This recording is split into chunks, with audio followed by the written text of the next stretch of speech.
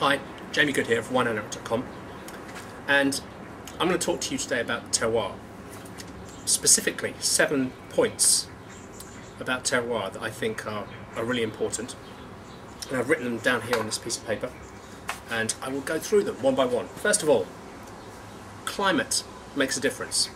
Now, when we're talking about terroir, we're talking about the physical environment in which vines grow that has an impact on the way that the wines made from those vines tastes. So, climate's probably the most important of these physical factors, because it's the average climate that a vineyard experiences that determines which grape varieties you can plant there. And grape varieties obviously have an impact on flavour.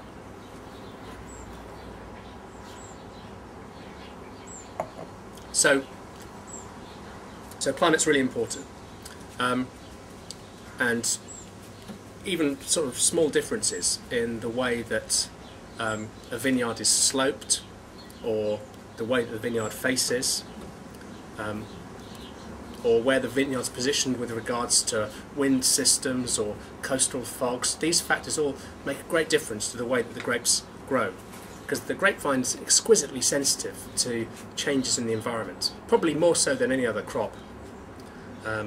And most grape varieties only really perform well within quite a narrow band of climatic variables. So point 2, soils make a difference. Soils are really, I guess, what most people think of when they think of terroir. They think of the actual earth, the soil that the vines are planted in, and how that might affect the taste of the grapes, and thus the taste of the wine. But we don't really know all that much about the geology of vineyards. It's still a subject that isn't really written about all that clearly or spoken about all that often. There's lots of ideas that people have about how, for instance, schist might be important, or slate might be important, or chalk or limestone might be important in affecting the flavour of the wines that come from the vineyard. But it's really, there's still a kind of black hole between, a black box, between the soil that the roots of the vine are in, and then the flavour of the wine at the end, and how those kind of variables interact. Point 3, what is the taste of terroir? The answer is that terroir, you can't define what it tastes of. There's no taste of terroir. Terroir is evident in the differences between wines, when those wines are made from the same grape varieties by the same winemaker, but grown in different locales. So, for instance, you might imagine that a winemaker has 2 vineyards neighbour each other with different soil types, or a vineyard maybe that faces north and a vineyard that faces south. The terroir of those vineyards is evident when the winemaker then makes wines from both those vineyards in the same way, and you taste the final wines, and lo and behold, they taste different. This is obviously a demonstration of terroir, but it doesn't answer the question of what terroir tastes like, and it doesn't do anything in terms of solving this sort of this black box between observed differences in the physical environment of the vineyard, and then the differences in the taste of the wine.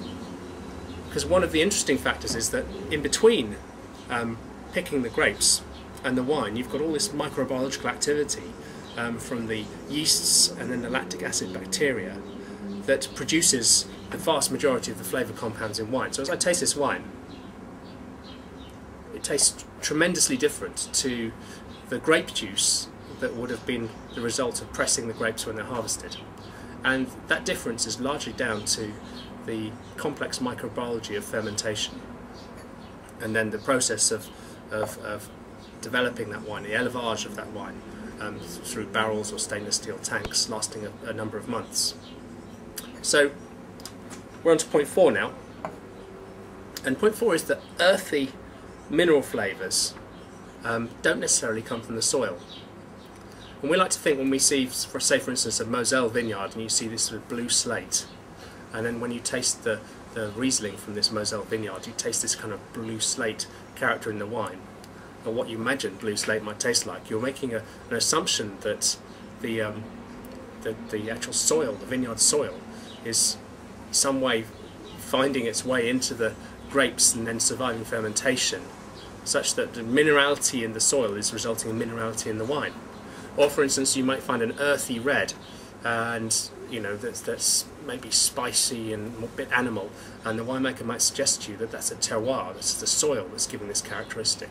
Well, we can't necessarily be sure of that, because of the way that almost all the flavours in wine come from the action of yeasts on flavour precursors that are present in grape juice, and those flavour precursors are produced by the grapes.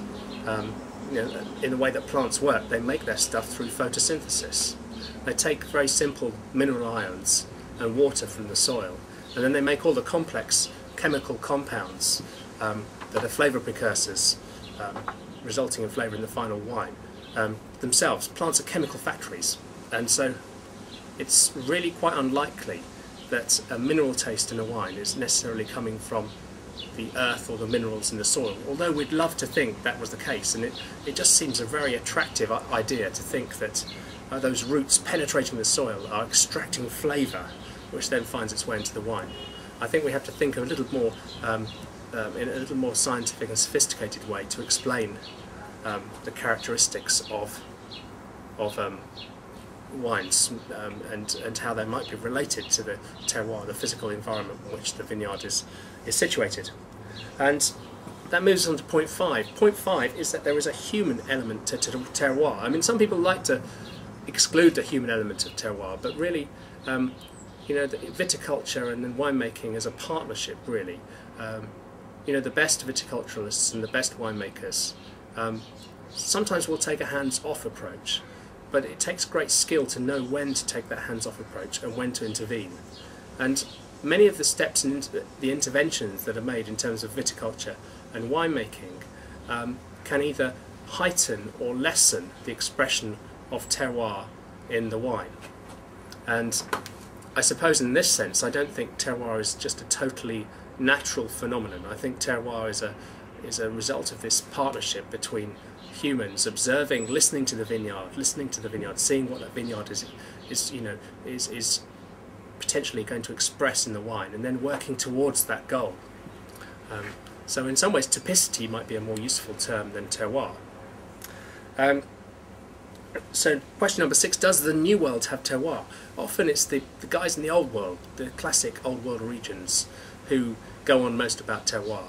And their implication is that they have such special soils, such special climates, that when the New World make wines, the guys in Australia and New Zealand and California and South Africa, they're not making terroir wines. These wines are somehow not as complex or not as interesting. Well, I think that's nonsense. I think the New World evidently does have terroir.